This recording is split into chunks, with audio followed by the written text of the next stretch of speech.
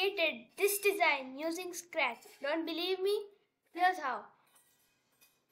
I just made a repeating pattern in these blocks and used the extension pen and the blocks of control and motion. When you will play, you will see these beautiful designs.